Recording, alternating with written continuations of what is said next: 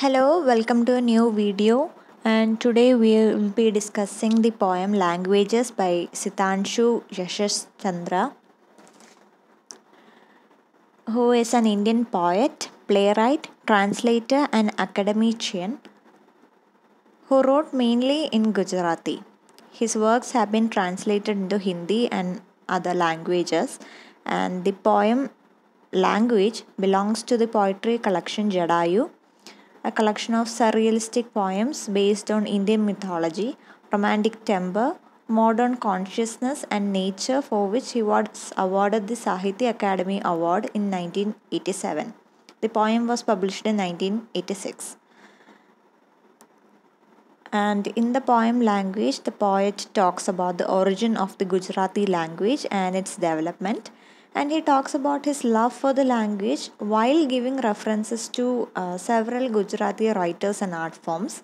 And he concludes by talking about the influence of digital media and print media, which lead to the destruction of language as a medium of communication.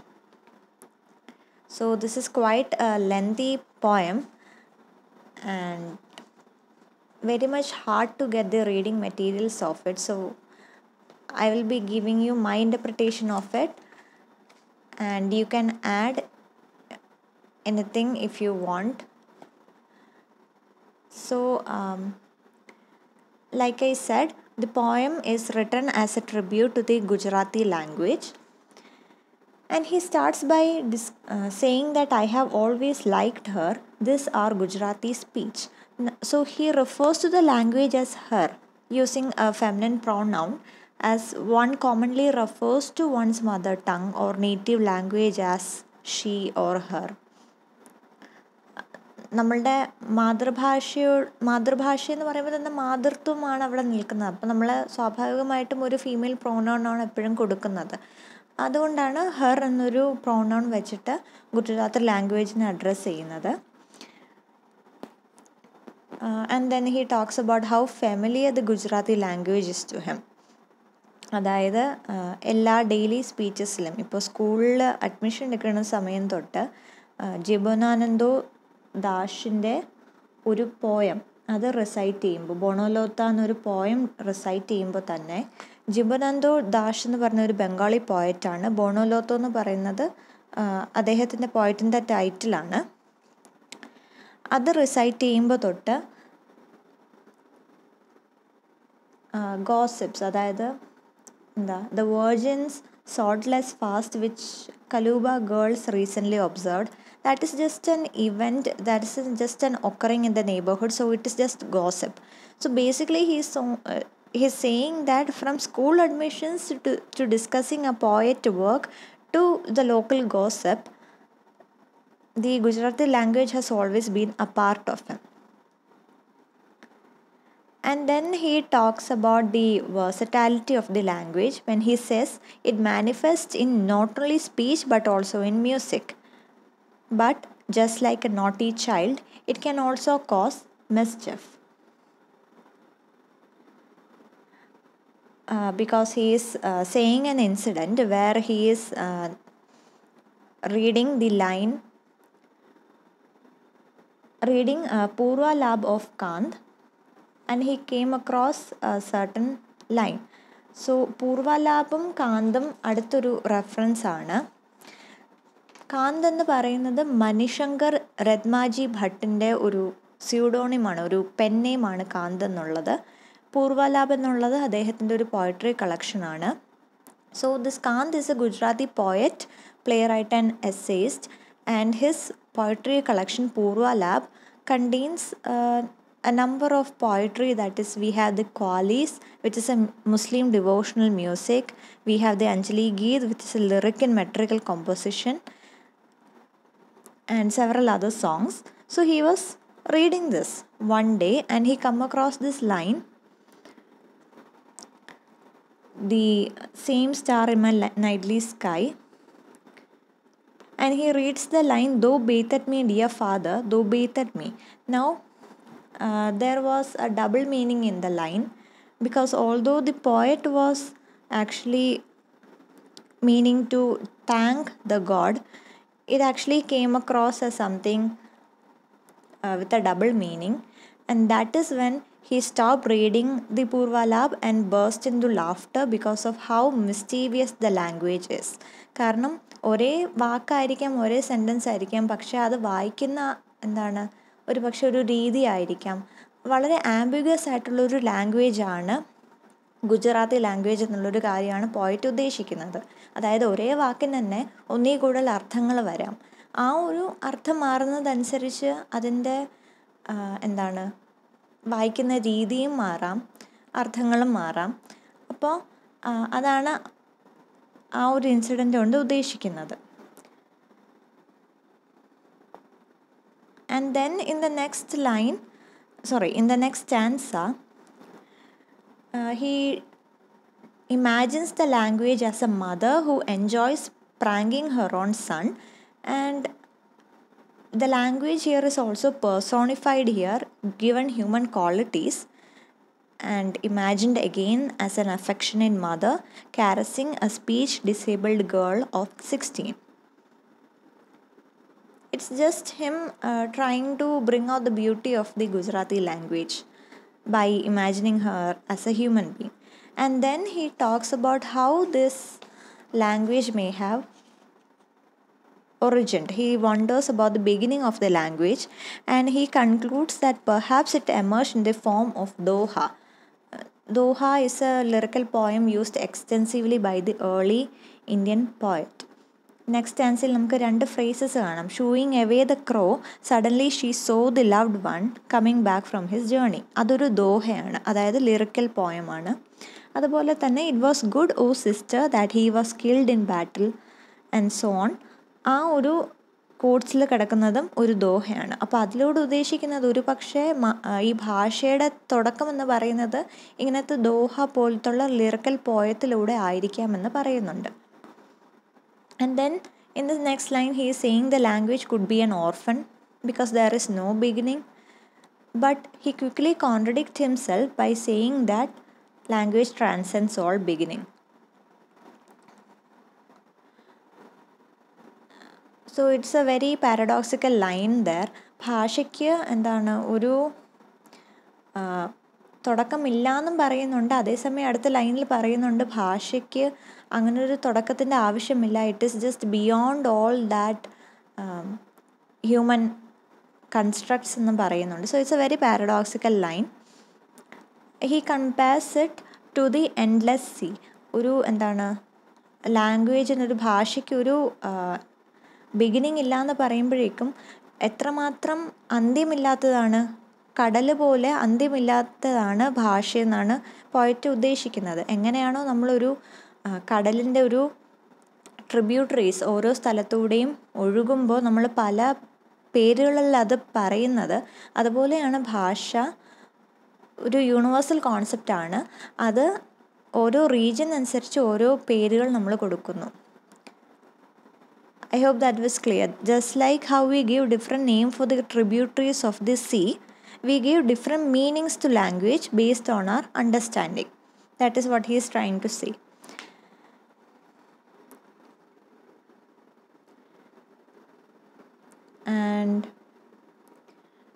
And then he says that one is identified by the way one speaks. That is, we hide a lot of meaning in our words which comes out in the form of gestures or body language. അതായത് ഇപ്പോൾ നമ്മുടെ അമ്മമാർ നമ്മളെ വഴക്ക് പറയുമ്പോഴേക്കും പലപ്പോഴും വാക്കുകളെക്കാട്ടിലും ആ ഒരു നോട്ടത്തിലായിരിക്കും വഴക്കും ഇരിക്കുന്നത്. അപ്പോൾ നമുക്ക് മനസ്സിലാക്കാം ഏതൊരു ടോണാണ്, എന്താണ് ഉദ്ദേശമെന്ന്. അതുപോലെ തന്നെ അച്ഛന്മാരുടെ വഴക്ക് പറയുമ്പോഴും കൂടുതലും വാക്കുകളെക്കാട്ടിലും ആ ഒരു പറയുന്ന രീതിയായിരിക്കും നമ്മൾ ശ്രദ്ധിക്കുന്നത്. അതിലൂടെ ആയിരിക്കും നമുക്ക് മനസ്സിലാവുന്നത് എത്രമാത്രം എന്താണ് ദേഷ്യമാണ് ഉള്ളതെന്ന്. അതുപോലെ തന്നെയാണ് നമ്മൾ കൂടുതലും വാക്കുകളെക്കാളും നമ്മൾ കൂടുതലും പറയാൻ പറ്റാത്തത് നമ്മുടെ ബോഡി ലാംഗ്വേജിലൂടെ, നമ്മുടെ ജസ്റ്ററിലൂടെ നമ്മൾ മറ്റുള്ളവരോട് അറിയിക്കുന്നുണ്ട്.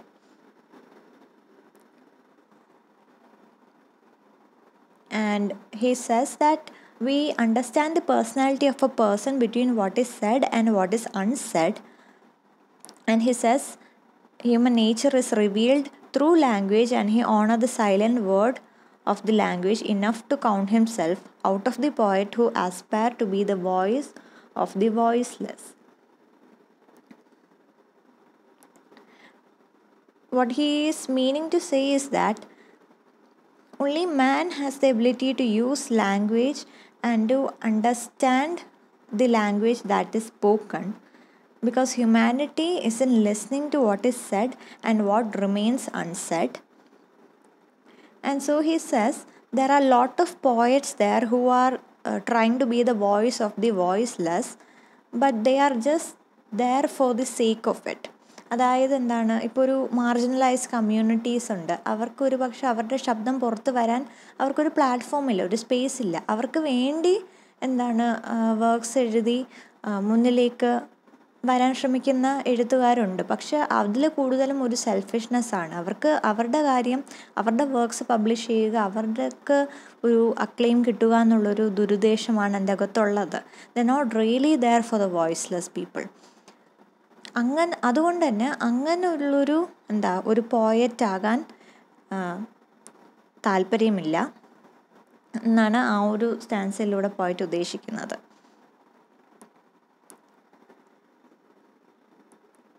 And then he again brings up the question, how was this Gujarati language brought up?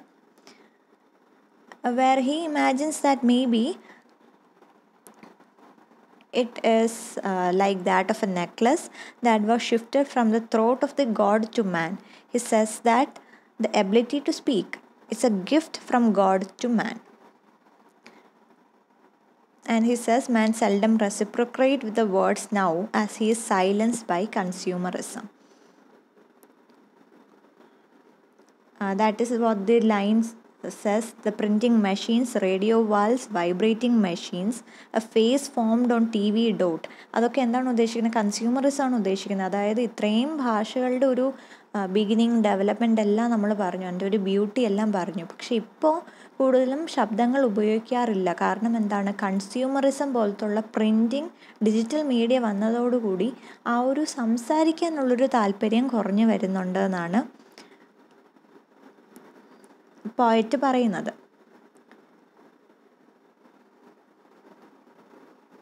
And then he makes reference to the daughter of Hemala Patel, which is a reference to a Gujarati art form that is Bhavai plays. So the story is that in the 14th century, the beautiful daughter of Unza village's headman Hemala Patel, Ganga, she is kidnapped by a Muslim Subedar. Their family priest, who is Asaita Thakur, who is a Brahmin, goes to Subedar and claims that Ganga is his daughter, and he is asked to dine with her as a test, because Brahmins do not dine with lower caste. So Thakur is not supposed to dine with Ganga, but in order to save her he does so. But upon returning to the village with her, he is outcast by his community for breaking the rule. And to earn his living, he starts performing play, which later developed in the specific dramatic form that came to be known as the Bhavai play. അതാണ് ആ ഒരു daughter of ഹേമല Patel എന്ന് പറയുന്നത് ഒരു reference ആണ്. അതായത് ഭാവൈ play ആയിട്ടുള്ളൊരു Gujarati art ഫോമിൻ്റെ ഒരു റെഫറൻസ് ആണ്. ഭാവൈ പ്ലേ എന്ന് ഉദ്ദേശിക്കുന്നത് 14th സെഞ്ച്വറിയിലൊരു കഥയാണ്. അവിടുത്തെ വില്ലേജ് ഹെഡ്സ്മാൻ ആയിട്ടുള്ള ഹേമല പട്ടേലിൻ്റെ മകൾ, നമ്മളിവിടെ പറയുന്നുണ്ട് daughter of ഹേമല Patel, her name is Ganga. ഗംഗയെ ഒരു മുസ്ലിം സുബേദാർ തട്ടിക്കൊണ്ട് പോവുകയാണ്. അപ്പോഴേക്കും ഈ ഹേമല പട്ടേലിൻ്റെ ഫാമിലി പ്രീസ്റ്റ് ആയിട്ടുള്ള അസൈത്ത ധാക്കൂർ അവിടെ വന്നിട്ട് പറയാണ്, ഗംഗ എൻ്റെ മകളാണ് എന്ന് പറയാണ്. ഇയാൾ ഠാക്കർ ഒരു ബ്രാഹ്മനാണ്, ഗംഗ ഒരു ലോവർ കാസ്റ്റ് ഫാമിലിയാണ്. അപ്പോഴേക്കും ഇതൊന്ന് ടെസ്റ്റ് ചെയ്യണമല്ലോ, അതിനു വേണ്ടി സുബേദാറിൽ പറയുകയാണ്, എങ്കിൽ പിന്നെ നിങ്ങൾ അച്ഛനും മകളുമാണെങ്കിൽ ഒരുമിച്ചിരുന്ന് ഭക്ഷണം കഴിക്കുമെന്ന് പറയുന്നുണ്ട്. അതൊരു ടെസ്റ്റാണ്. കാരണം ബ്രാഹ്മിൻസ് ലോവർ കാസ്റ്റ് കുട്ടികളായിട്ട് ഇരുന്ന് ഭക്ഷണം കഴിക്കാറില്ല, അതൊരു റൂളാണ്. പക്ഷേ ഗംഗയെ രക്ഷിക്കാൻ വേണ്ടി ഠാക്കർ സമ്മതിക്കുകയും അവർ ഒരുമിച്ച് ആഹാരം കഴിക്കുകയും അങ്ങനെ സുബേദാർ ഗംഗയെ വിട്ടു കൊടുക്കുന്നു. പക്ഷേ തിരിച്ച് വില്ലേജിലെത്തിയപ്പോഴെന്താണ് കഥ? ബ്രാഹ്മിൻ കമ്മ്യൂണിറ്റി ഈ കാര്യം നടന്നത് എന്താണെന്ന് അറിയുമ്പോഴേക്കും ഇയാളെ അങ്ങ് തള്ളിപ്പറയാണ്. അങ്ങനെ ഒരു ജീവിക്കാൻ വേണ്ടി ഠാക്കാർ ഇങ്ങനത്തെ നാടകങ്ങൾ രചിക്കുകയും അതാണ് പിൽക്കാലത്ത് ഭാവൈ പ്ലേ ആയിട്ട് അറിയപ്പെട്ടത്. He is known as A കഥാകാര. ഭാവൈ play കൂടുതലും പുരാണിക് സ്റ്റോറീസാണ് പറയുന്നത് along with dance and music. And on the good not, the Patel gave him plot of land and financial support out of gratitude, and this marked the start of the patronage of Bhavai performers of Bhavai by villagers. So daughter of Hemila Patel എന്ന് പറയുന്നത് ആ ഒരു reference ആണ്, ഭാവൈ പ്ലേയുടെ ഒരു reference മാത്രമാണ്, because it is A Gujarati art form, nothing more. And again he talks about how the printing machines are going to excommunicate him. That is probably the ഭാവൈ reference ആയിരിക്കാം. അതായത് ഭാവൈ place പോലത്തുള്ള ട്രഡീഷണൽ ആയിട്ടുള്ള art forms ഇപ്പോൾ കൂടുതലും ഇല്ല. കാരണം എന്താണ്, printing media, digital media എല്ലാം ആ ഒരു കൺസ്യൂമറിസം കാരണം ആൾക്കാരെ എല്ലാം അങ്ങോട്ടേക്ക് ആകർഷിക്കുകയാണ്. ഇപ്പോൾ ട്രഡീഷണൽ ആയിട്ടുള്ള ആർട്ട് ഫോംസ് കാണാൻ പോലും അല്ലെങ്കിൽ അതിൽ താല്പര്യപ്പെടുന്ന ആരുമില്ല. അതിലൂടെ നല്ലൊരു ഭാഷയും നമ്മുടെ ട്രഡീഷനുമാണ് നഷ്ടപ്പെട്ടുകൊണ്ടിരിക്കുന്നത് എന്നുള്ളൊരു കാര്യമാണ് പറയുന്നത്. So that is the main theme, that is the main message the poem tries to tell is the influence of consumerism, mainly in the form of digital and print media such as television and radio and social media in smartphone, or even advertisements, which has made the common man mute and even forget to speak his tongue. People nowadays seldom use their words to communicate, but instead rely on digital media to do their communication for them. So in this sense, the poem can be called as a lament to the extinction of language that is going on. So that is a brief analysis of the poem. It is my interpretation. I hope it is clear. Do like the video and share your thoughts, and subscribe the channel if you haven't already. Thank you.